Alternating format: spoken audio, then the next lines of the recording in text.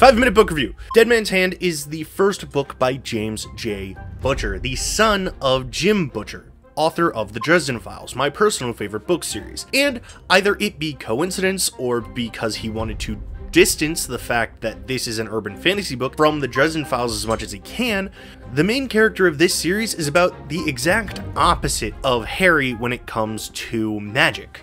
Harry is a nearly 7-foot tall wizard who is incredibly skilled at what he does.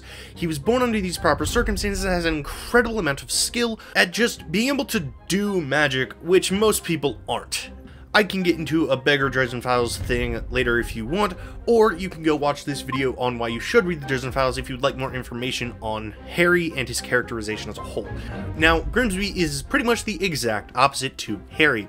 Grimsby is about 5'6", he wears massive dorky glasses, he has burn scars on about half of his body so that he can't actually perform magic to a very high level, and he really only knows about 3 spells that he can do without having a book in front of him telling him how to perform the spell. And honestly, the biggest difference between Harry and Grimsby is a bit of a coward.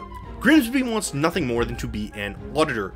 An auditor works for the Department of the Unorthodox for the US government. Department of the Unorthodox is an organization that works to keep the unorthodox or the magical world safe from the mortal world, or vice versa, keep mortals safe from the unorthodox. The unorthodox are pretty much all facets of the unknown and magic and the like. So witches like Grimsby are part of the unorthodox. The unorthodox also includes demons, vampires, werewolves, wudges, things like that. Wudge is a character in this book and we don't know a ton about him, and I don't know what his species is, so I'm just calling him one of the wudges. That's all he refers to himself as, is a part of the wudges.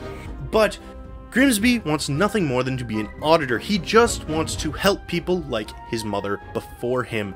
Unfortunately for Grimsby, he failed out of being an auditor, so he now finds himself working at MMDFK, Mighty Magic Donald's Food Kingdom, which I can only imagine is an absolutely horrific mashup of Burger King, Taco Bell, and McDonald's, because oh my god, it sounds absolutely terrifying, and according to the book, the food is next to inedible.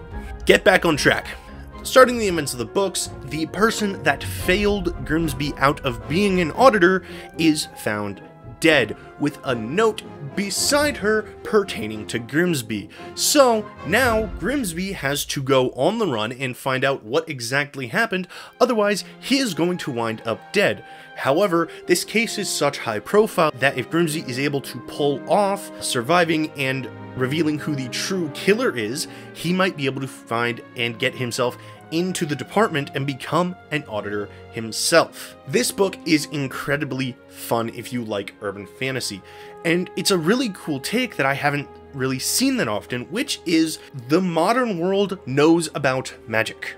In the world of the Unorthodox Chronicles, this potential series, magic is a known factor. People know that magic exists, they know about witches, and so it is a very real threat that someone could use magic against someone else. That is why the department exists, to protect both the unorthodox, those that can perform magic, and those that cannot. And this book is honestly a lot of fun. I really enjoyed that level of world building. There are monsters and other, nasties out there that can do harm, but there is an entire department that is known to the world to protect people from these things. And that was a really, really cool little twist. Unfortunately, with this being the first book, that is about as much world building as we can generally get.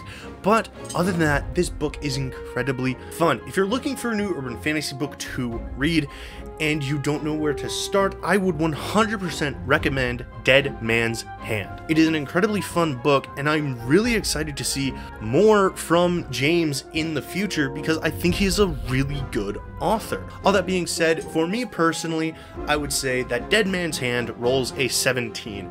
It's an incredibly entertaining book, it's a lot of fun, and I think that if you give it a chance and give it a read, you are going to have a really, really fun time with this book. That's a first for me.